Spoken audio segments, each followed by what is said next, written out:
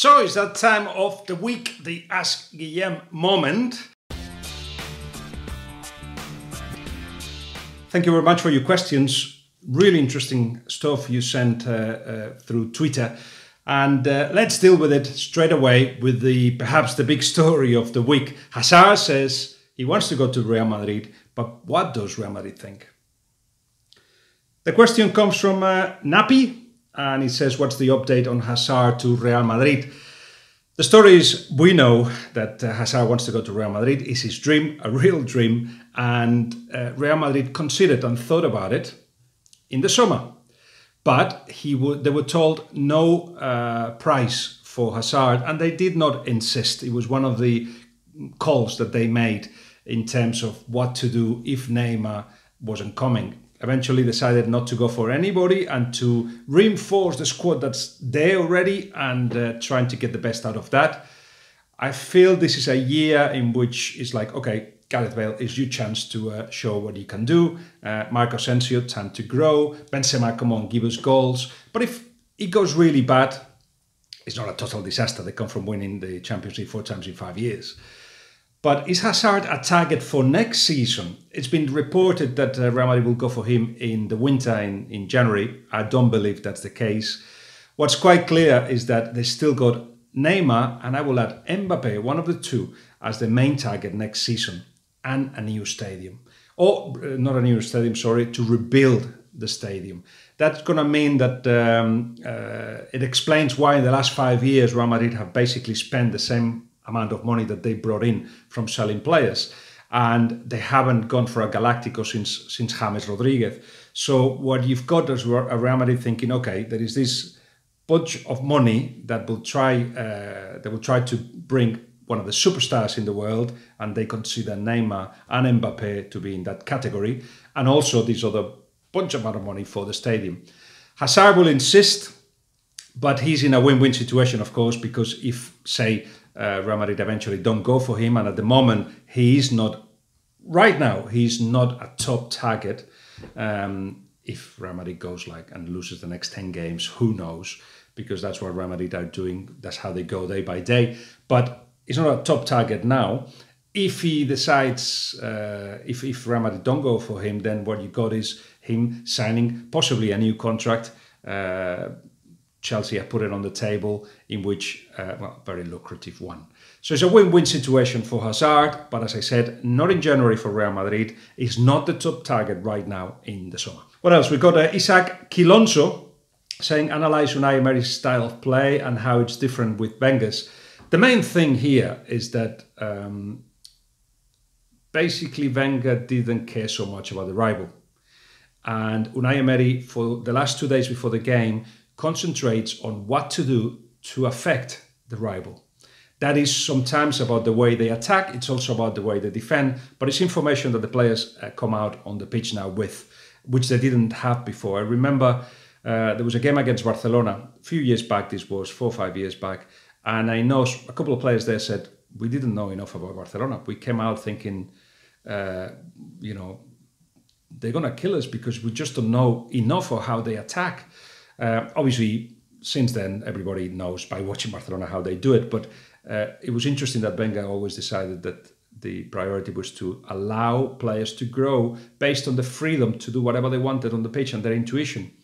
Well, that is the main difference with Unai Emery, who also has established a more tightened discipline, not a huge discipline, but a little bit more in terms of food, and the relationship of players with the coach. That is more dialogue, a more collective dialogue as well.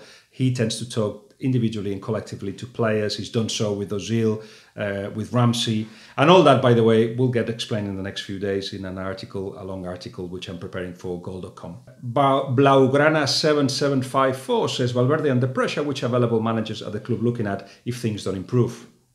They're not looking for a replacement right now. They left everything to March. This is the possibility of renewing the contract 1 more year. So it's agreed in which terms that extension will be. But of course, they both have to decide that that's the thing to do. Neither of them are taking that step right now. So at the moment, there is no look at any other manager right now. And they feel that Valverde will improve things. There is confidence from him. That's the confidence that Valverde is feeling from the board. You then hear a different story when you talk to the media and they say that they've been briefed by key directors there saying Valverde is not the man. But it's also the case sometimes that the words are taken a little bit too far away from the context. My impression is perhaps there are doubts from some of the board members, but that's not what they're telling him or his entourage. They're saying to him, just keep going, this will work, and Barcelona will challenge for titles. Kabambuka Prosper in Krapos 0522 says, what is behind current Real Madrid poor form? Is it due to Ronaldo departure or manager? What will be the way forward? Well, it's a mixture of things. Crises like this, the fact that they haven't scored in 6 hours, 49 minutes, for instance, don't come by chance. They shoot less, they score less, of course, they create less chances. Chances weren't down to Ronaldo. Shooting, yes, but Ronaldo always used his ability to, because he gets the ball always to him, to shoot from wherever distance.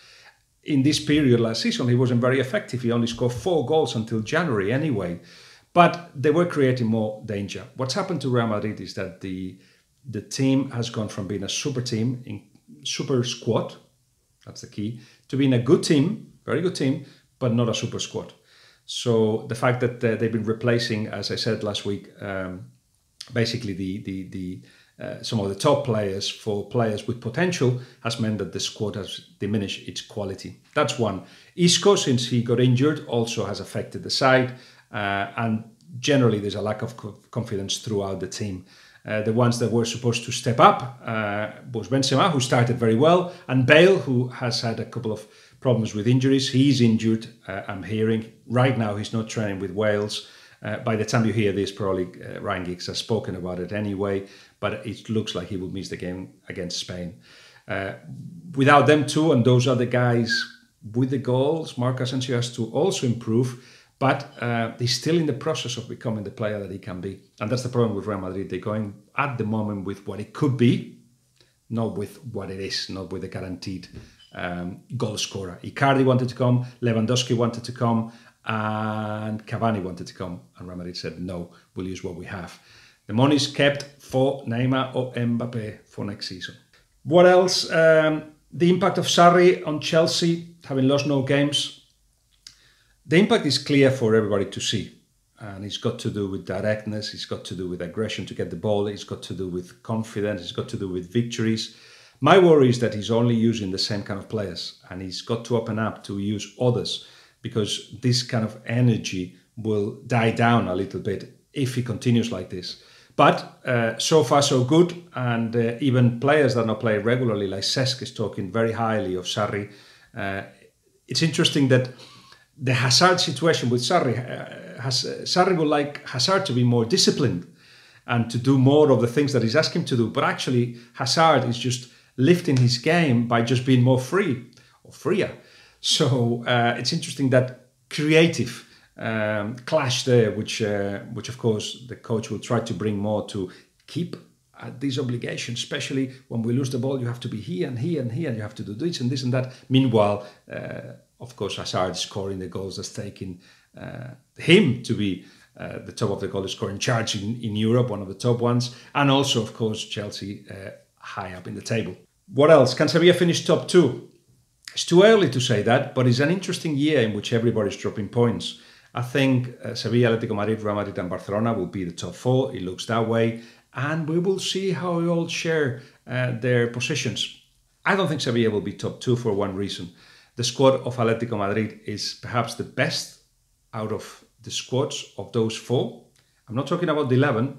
The 11 you can argue if Barcelona and Madrid have got the strongest, but the squad of Atletico Madrid is very, very powerful and has got a lot of variations. And some of them are already playing. Kalinic, Arias came on as well at the weekend. You've got Rodri, Lemar, they're all making an impact. So that's good news. Gerson is the only one that hasn't yet. Which means that probably will take them to a top 2 position. And Sevilla, of course, a team that has found the form that they have by accident in a way. Injuries have meant to gone Alonso and to Amadou. Holding midfielders has meant that they've gone for Ever Banega and Mudo Vázquez and Sarabia as the centre midfield. And that was not planned. It was planned to have one striker, Andre Silva, and to sell Ben Yedder and to buy another striker. And instead, Ben Yedder is scoring. Football is funny. And Paulo Machin, that's one of his talents, to be able to adapt what he has in his hands. And he's done that superbly. But I feel that Sergi Gomez, the centre-back, and Banega are playing too much. And perhaps that will affect them in the long run. One more on Aston Villa. Because he says, from my Villa view, can you shed some light on the new sporting director Pitarch at Aston Villa? Will you do well, do you think? It's not me. Will he do well? He's asking, of course. What kind of reputation does he have? Let me tell you a little bit about his CV. He was with Valencia, the famous Valencia that Rafa Benitez and him basically took to win titles. League and UEFA Cup. One league and UEFA Cup in the case of García Pitarch. 2 leagues in the case of Rafa Benitez. They clashed, both of them, because of course García Pitarch had the vision of the club, didn't want to spend too much money, and some of the money he spent wasn't what Rafa Benitez wanted, and there was a clash with Rafa Benitez. They both left Valencia at the same time. Then García Pitarch ended up at Atlético Madrid, and he did very cleverly as well. I think he was 4 years there at a team that for 6 years have not been in European competition, and for 10 years have not won anything. They actually went into the Champions League with him and won the UEFA Cup and also an European Super Cup with him. And that was the beginning of the transformation of Atlético Madrid. Clever signings, intelligent football man who, even though he's been away from football, because after Atlético Madrid there were other jobs that he was with, Zaragoza, Hércules, he was in Abu Dhabi, and he went for a year to Valencia with Peter Lim, and in December 2017 he left Valencia. Basically because it was at that point difficult to manage a Valencia side that perhaps Peter Lim wasn't hearing the people that were on the ground. Now he's hearing them more, and he's leaving Vicent Alemany and Marcelino to run the club. At that point it was in different circumstances. So if you want to see what García Pitarch can do with any club, you look at what he did with Valencia and Atlético Madrid earlier on. And that's Ask Guillem for this week. I'm going for lunch, and then I'm going to La Liga TV. We will be talking about Sevilla, Atlético Madrid, Barcelona and Real Madrid, of course. Especially Sevilla. What a story.